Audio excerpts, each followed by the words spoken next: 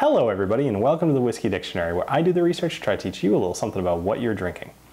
I'm going to be continuing tonight with my Craft Distillery Series. Now I've already covered the bourbon from Cedar Ridge, but tonight I'm going to be covering the single malt. Now this is made of 100% malted barley, and it's finished in a variety of different barrels. Now here's the thing, Cedar Ridge originally came from, or started from people who had run a winery for a very long time. And it's not a far leap to assume that a lot of those barrels were ex-wine barrels. Now, they finished them in those barrels and then moved this over to a Solera system, which I haven't talked about on this channel before, but if you're interested to look it up, feel free. Other than that, if I someday down the line do a video on Solera systems and different stills and whatnot, I'll put a link up there. So, that being said, this does sit through a Solera system, and they end up marrying all of those different barrels together in that system and producing this. It does make for a considerably different taste than what you could get from just a single barrel. So let's go right into the nosing and the tasting here. Love that pop. So if you're enjoying these Craft Distilleries episodes, remember to hit that like button and subscribe. I try to do these every few Wednesdays or so. I have a fairly large backlog of craft distillery whiskeys that I need to get through, and actually it's funny how much I was stressing about how I wanted to get these done. I have a very hard life. So anyway, let's go ahead and give this a nose.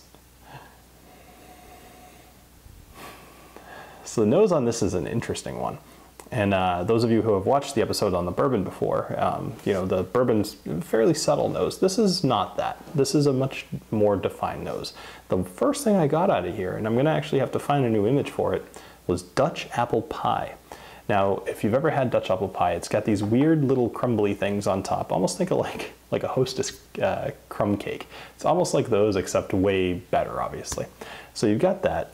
And then you've got maraschino cherries. Now, not the kind that you put on a sundae, not the bright red, totally nothing in nature looks like that red cherries.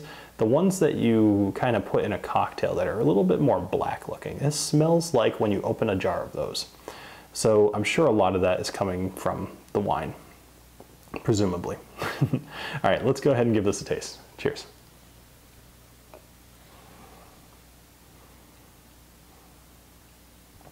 Yeah, that's American single malt all the way. It's definitely finished in some sort of wine barrel, no doubt about it. My man Eric Waite could probably tell you exactly what kind of wine, but I am not a wine sommelier, so I will leave that to him. If you've never checked out Eric Waite's channel, he covers whiskeys and wines, but he's got two separate channels. I'll put links down in the description for those if you're interested.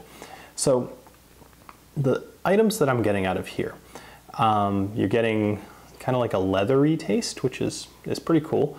I do always like when that shows up. So you got leather, vanilla, very, very malty for sure, and a little bit of an orange. But there's kind of like this other little thing that I can't identify, and what it's definitely coming from some sort of like a red wine, like without a doubt. I just don't know enough to be able to describe it well on camera, so sorry. It's almost like a dry, tannin-y, kind of like what you get with oak, but different. Like, think of if you drank a Shiraz, or, yeah, that'd be fine. Something like that where it's got that dry, tannin-y thing going on. So, anyway, overall, this is a much better whiskey than the bourbon. And I'm sorry if the Cedar Ridge people are watching this, and I know that you guys love your bourbon, but I also know that you love your single malt, so to some degree I'm sure you're happy. The single malt is much better. So this is what I'm going to suggest. This bottle is $50, whereas this one is $40, roughly 42, somewhere in there. This is like 53. So I'm going to put a link in the description below, and I don't get a kickback from this. I just think it might be a good idea. There is a collection of the Cedar Ridge whiskeys, and there's 5 of them. There's along with these two, there's a malted rye, a regular rye, and then a 100% wheat, which I tried, and that was pretty cool too. I actually tried all 5 of them. I liked it as a core. I liked the whole line, honestly. Even with what I was saying about the bourbon, it still is not a bad whiskey. It's just, this is better. So anyway, I'm going to put a link down in the description below, and I want you to check it out. It's limited time though, so, and I did see that, so if you're finding this video like a year from now, it's probably sold out, or maybe it's not, who knows. Either way, it's got 5 different offerings, all 200 milliliters, and it's $75 for the package. I think that's the way to go. Instead of buying one of these two, now the problem is I think it's only available in California, Florida, Illinois, Massachusetts, Michigan, New Jersey, and Texas, so not everywhere, whereas the normal bottles are available in 17 states. So make up your own mind on that. Personally, I'm very happy to have this bottle, and I will definitely drink this whole thing. This one I may very well give away to somebody. So that does it here for Cedar Ridge, and unless they choose to send me any more bottles, which I'm not sure if this has been a glowing review or not, but we'll see how many of those the limited edition things we sell for them. So anyway, thank you very much for joining me here on the Whiskey Dictionary. Cheers.